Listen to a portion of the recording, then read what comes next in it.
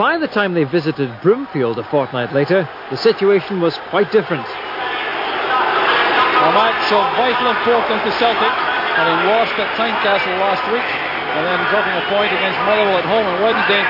They simply can't afford to lose more ground in the league race, with Hearts and Rangers opening up a gap at the top. And a victim of that performance against Motherwell is the Republic of Ireland goalkeeper Pat Bonner, who tried manager Liam Brady's patience once too often with a crucial error in midweek. So it's a first team debut for Gordon Marshall, signed from Falkirk in the close season for £275,000, and he follows his father's footsteps. His father played in goal for Celtic in the 60s.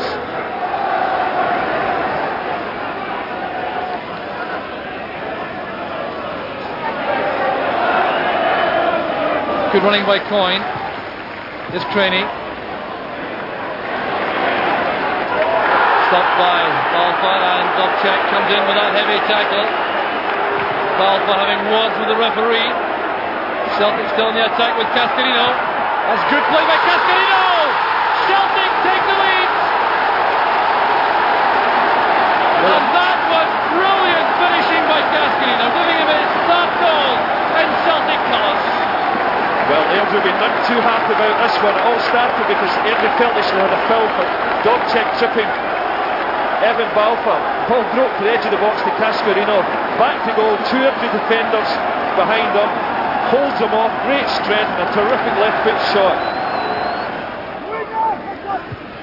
Grant's headed out, up on his way by Cranie. Here's Cascarino.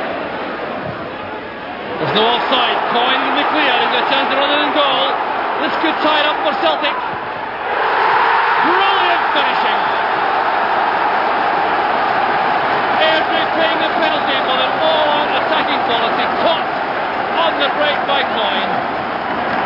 Well, some of the Airdrie defenders are looking across to the linesman, but in actual fact, Tommy Coyne timed his run absolutely perfectly here. Cascarino the provider, and a terrific finish. McStay.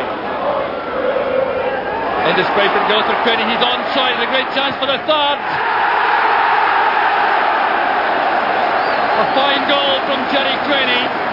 That settled it without question for Celtic.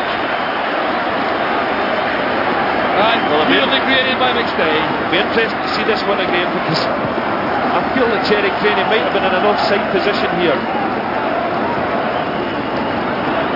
Good finish nevertheless.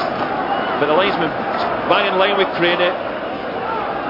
No, in actual fact, he's getting played onside with Chris Honor. And clinically finished.